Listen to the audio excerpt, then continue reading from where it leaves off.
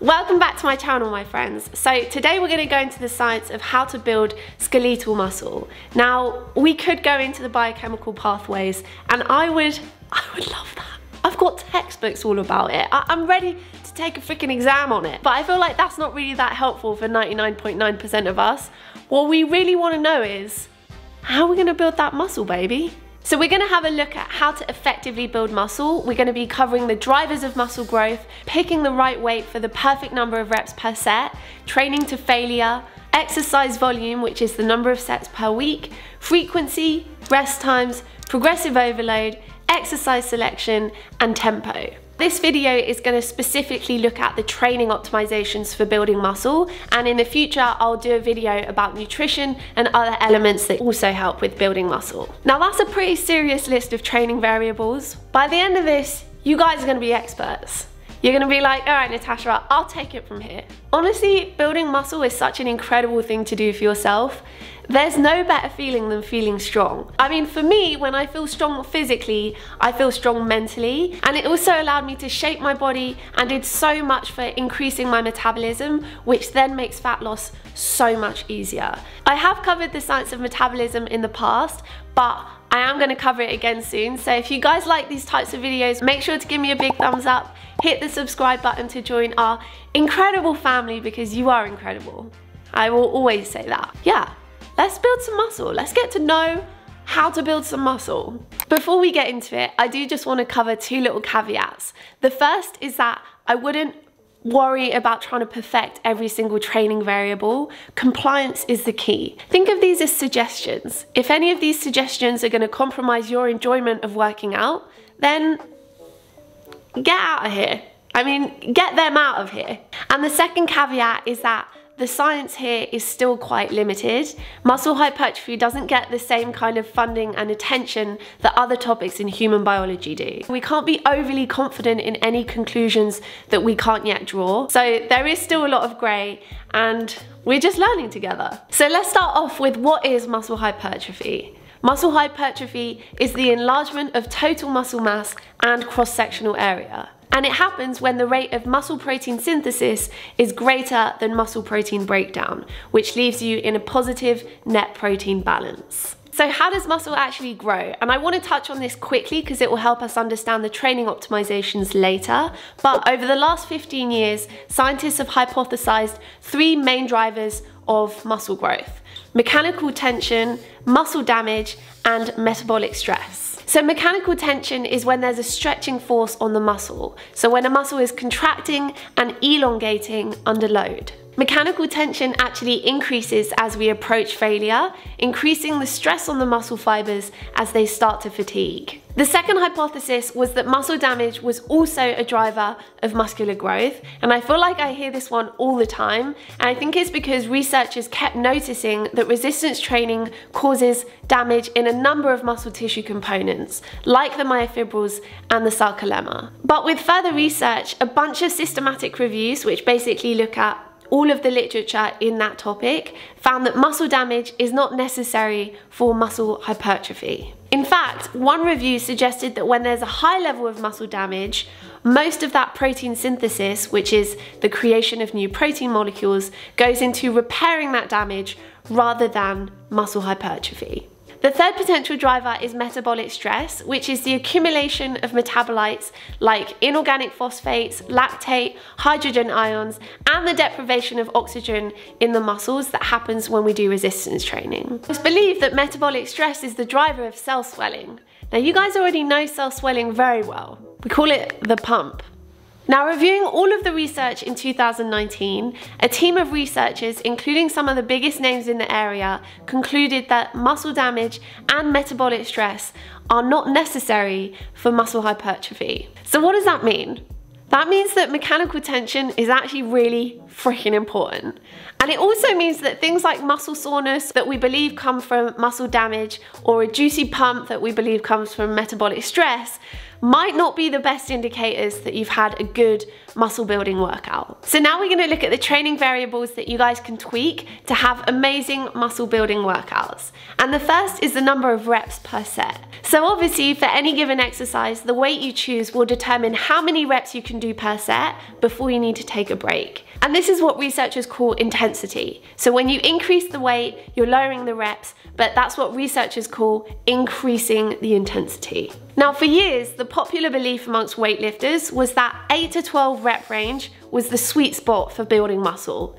Going lower than that was for strength, going higher than that was for muscular endurance, but they weren't great for building muscle. But in 2021, a review of the research found that that's probably not the case. And actually, the effective rep range is probably a lot wider than just 8 to 12 reps, as long as you're pushing close to failure in each set. So dropping the weight and going for sets of 15 to 30, or increasing the weight and going for sets of below 8, seem just as good. But for managing risks of overtraining and injury, rep ranges of 6 to 30 seem to be an effective, safe way of training for the general population. But there is a limit though. That doesn't mean we can just see you later to the weights. Because they found that if you're lifting weights less than 30% of your 1 rep max, which would mean that you're probably doing sets of 30 plus reps, then it was less effective for building muscle. So this is actually really important. I feel like I get asked about this all the time. Let's say you're brand new to an exercise, you don't know which weight to pick. Or you've picked a weight, you're mid-set and you're like, I think I've gone too heavy or too light. The thing is, it doesn't matter. As long as you're pushing close to failure, we've got such a wide effective rep range that as long as you're going close to failure, it's okay. Stay focused and locked in and complete that set properly. It will still be contributing to muscle hypertrophy. I still like to keep the bulk of my sets in the 6 to 15 rep range, just so that I keep it nice and tight, you know, nice and time efficient. We got shit to do, you know, people to see, things to do. Now, talking about going close to failure brings up the obvious question. Should we go to failure? Going to failure is where you want to do that last rep, but you have to back out of it. You just can't, you're trying, you really are, that's failure. Now there are 2 systematic reviews which compiled all the best research in this area, and they were published really recently, which can help us out. And they concluded that when training volume was equalized, both agree that there seems to be similar muscle building results amongst groups training to failure and those training just short of failure. So like 1 to 3 reps away from failure. Now it's possible that there may be some advantage to training to failure if you're training with really low weight and high rep ranges, but on balance, there doesn't seem to be any evidence that is any more beneficial. So I like to train within 1 to 3 reps from failure. I actually think that regularly training to failure adds a level of fatigue and mental intimidation. I feel like the most important thing is compliance. If you're telling me that we're going to go to failure every workout, I'm busy that day. Like, working out should be something you look forward to. I don't look forward to failing at every set. 1 to 3 reps away, I can do that. But failure every set?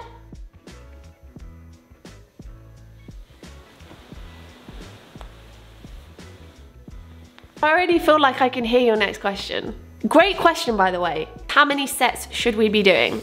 AKA volume. We touched on this already in my How to Build the Perfect Training Routine video, but researchers like to measure volume in terms of sets per muscle per week. So for example, the number of sets targeting your glutes per week for optimal muscle growth. Now, a 2016 systematic review found that increasing the number of sets per muscle per week was a significant driver of muscle growth. But the vast majority of studies only test subjects up to 12 sets per muscle per week, and what happens beyond that point is still really unclear. The authors of that paper in 2016 concluded that it remains unclear as to where the upper threshold lies as to the dose-response relationship between resistance training volume and muscular growth. And my view is that the research since 2016 hasn't convincingly cleared that up.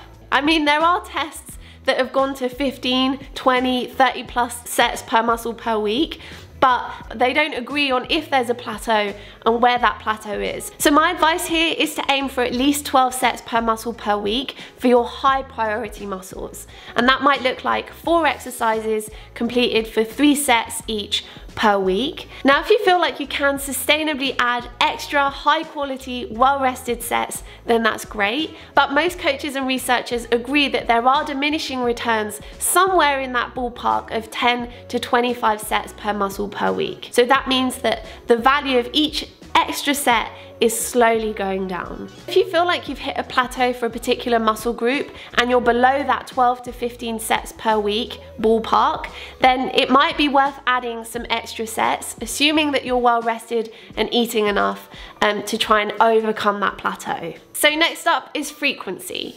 Frequency is how often you hit a muscle. Now, the way to think about frequency without getting it confused with volume is, let's say I want to train my triceps for 12 to 15 sets per week. Do I do all of those sets in one session, or should I spread those sets over 3 separate days? The simple answer here is that it doesn't really matter.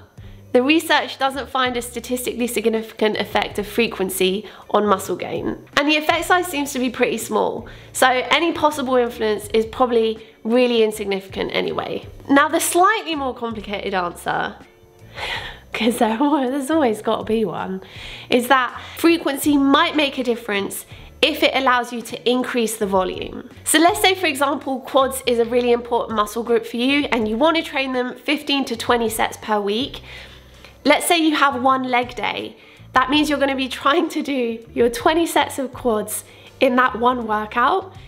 It doesn't leave you much time for your hamstrings and calves, in reality, unless you're in the gym all day. So increasing the frequency by adding an extra leg day, you have time to do your 10 sets of quads on that day, plus hamstrings and calves, and you can actually hit the volume that you intended for your quads. So the next thing I want to talk about is rest intervals.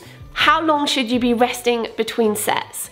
Now, there isn't a huge amount of science or credible science that we can really draw from right now, and there are a lot of methodological issues, but this is what we know so far. When reviewing studies comparing workouts with short rest periods, up to 60 seconds, versus long rest periods, so 80 to 240 seconds, pooled analysis showed a non-significant advantage to the long interset rest condition. We can't be sure yet, but the consensus amongst researchers is that longer rest periods being optimal fits with our understanding of muscle hypertrophy. Volume load is the total weight lifted during a workout, so think of it as reps times sets times weight lifted. During rest periods, our strength capacity recovers. That's what allows us to hit 12 fresh reps, even though a minute ago we were just 1 to 3 reps away from failure. Longer rest periods allow you to keep hitting those sets at the same number of reps, keeping that weight high, and just generally keeping the volume load high. That's why I love my rests, you know? But this might just be one of those times where what's optimal isn't necessarily practical.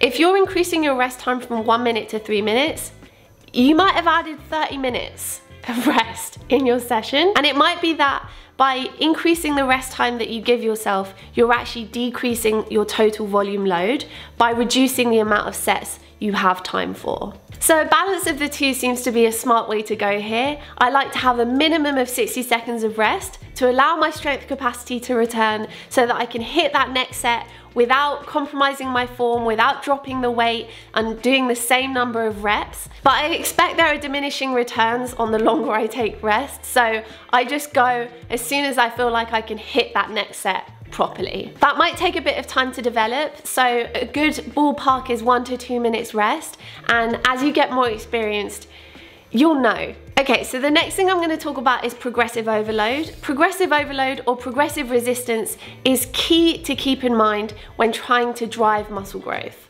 Progressive overload is essentially increasing the mechanical tension that you're putting your muscles under over time. So that could look like increasing the weight over time, it could look like increasing the volume load over time, so either increasing the number of reps you're doing per set or increasing the number of sets you're doing, or it could just be improving your form, so making sure that your form is really targeting the muscles that you want to target. And that's also progressive overload. 2.5 to 5% changes in progressive overload week on week in either of those 3 categories is perfect. And that can be really easy to miss, so give yourself a bit of time to look for changes. And don't expect all of that change to be coming from a single category of progressive overload, like the weight that you're lifting. Now I want to move on to exercise selection. Are you going to be choosing compound movements or isolation movements? Compound movements are multiple joint movements, so you've got lots of different muscles all engaging all at once. The humble squat's your perfect example. You've got primary joint action at the knees, hips and ankles, the main muscles contracting being your quads and glutes, and then you've got supporting talent from your hamstrings, core and calves. Isolation exercises are single joint movements. If you're doing isolation movements just right, everything else is just locked in. You got it all on lockdown. Compound movements engage far more muscle mass, making them a way more efficient driver of total body hypertrophy. I feel like my face lights up when I say compound. I just love compound movements. Why? Because they transfer to real life and to sport. Like, that is just how your body moves as a whole. I feel like it's really hard to find a sport where tricep push down, or where you're going to be doing a tricep push down, where everything else is on lock. I'm genuinely, what with that? Oh, that's basically darts, isn't it? Darts! Alright, darts. I take it back. Eyes laser focused, core engaged, everything on lockdown. Tricep engagement. Now, I'm really not bashing isolation movements. I think they're amazing for tidying up asymmetries and imbalances. Say you've got one quad stronger than the other. Isolating your weaker quad and really working on it could really help balance out that asymmetry. And if you do go for unilateral movements where you're targeting each side individually, start with your weaker side. Because if you start with your stronger side, there's a chance you'll pick a weight that's too heavy for your weak side. So you're going to compromise your form. So start with your weak side. Isolation is also amazing for adding muscle in particular areas that you really want to work on. So it's like that fine tune, like chisel, like that Michelangelo eye. I always think it makes sense to start your workouts off with those heavy, compound, free weighted movements like squats, deadlifts and bench press, because that's where the risk of injury is at its highest from form breakdown. I think it's really important to go into those moves feeling physically and mentally fresh so that you can focus on your technique cues. I also feel like these moves are perfect for tracking progressive overload because they're more full body measures of progress, and you're keeping them at the start so it's more consistent. You're not fatigued some weeks and some weeks not, and it's just it's much more accurate to measure your progressive overload. Now I want to talk about exercise repetition versus variation, because traditionally there's a real emphasis on exercise repetition, so repeating the same core movement patterns over and over and over again. And the idea is that it's easy for you to track your progressive overload. And I do agree that those fundamental movement patterns like squat, deadlift, lunges, pull-ups and press-ups are an incredible base to build your training around. But I also think there are two massive things that make training with variety really valuable. The first is enjoyment and motivation. In reality, the best programs think about compliance just as much as they think about optimizations, and it's honestly so rare to see. Research shows that people prefer their workouts when their workouts have more variation in them. I guess a nice way to think about it is if you go to the gym and you see people there that have been going for years, they're regularly coming and they push themselves. And you might ask yourself the question, why don't I have that? Why don't I have that motivation? Why do I feel like I'm just out of discipline showing up? Maybe the question to ask is, am I excited by going to the gym? Do I look forward to my workouts? And variety might be the answer to that. It might be just what you need to keep your program exciting and something that you look forward to. For me, if there was no variety and I was sticking to the same moves every day, there would be no channel.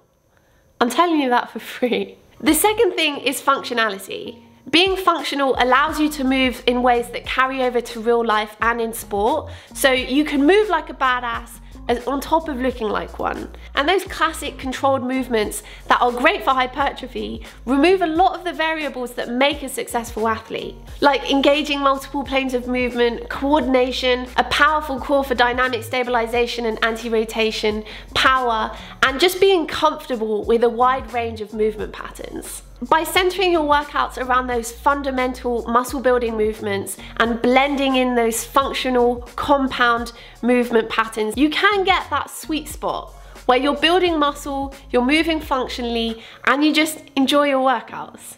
It's basically the basis for my Build Reload program. It's available on natachalocean.com. And whatever routine you're doing, I hope that it's making you love how you feel, love how you're moving, and that you're getting results, because it will make it 10 times, if not 100 times easier to stick to that routine. The last thing I want to talk about is tempo. That classic tip that always makes its way around the gym is that you gotta go slow. Get that time under tension. The idea is that you get more rep for your buck. In reality, it's not that simple. There are factors at play here, like how motor unit activation and volume seem to be affected when we slow the tempo down. And that means that it's not necessarily optimal for muscle hypertrophy. And that could be why systematic reviews don't find a relationship between rep tempo and hypertrophy. It seems that using a mix of tempos right now is a great place to start whilst we try and figure out what's going on. I like it because it can be transferred to sport better, to be prepared for slow and fast movement, and also just because you're spreading that attention and love across the fast and slow twitch muscle fibers. Now obviously I'm assuming that if you're doing something fast, it's with good form. If it's not with good form, gotta slow it down. Take it down a notch until your form is good, and then you can speed back up again. And interestingly, and this is just preliminary, like I'm just sharing it, it's just across the coffee table, just as friends, early research has suggested that when you perform the move slowly in the eccentric phase and fast in the concentric phase, it seems to be favourable to hypertrophy. And if you guys remember when I trained with Nevin Harrison, who was an Olympic champion at 19, a world champion at 17, she did a lot of this kind of training. Slow on the eccentric, fast on the concentric. But again, it's just friends, we're friends across the coffee table, across the screen. I'm just sharing some preliminary early research. And that is everything I wanted to cover. You guys are set. You're good now. If you are on your journey to building muscle, I believe in you. It takes time. It really does take time. Keep showing up. Keep making sure that you're enjoying your workouts, because it makes the process so much easier. But I believe in you every step of the way. I can't wait for you to be a badass. Be a strong badass. I love you guys so much. Thank you so much for watching. Please give me a big thumbs up. Hit the subscribe button to make sure that you don't miss any more videos around muscle building, around fat loss, around training, around anything. And I love you so much. And I'll see you guys very soon. Bye.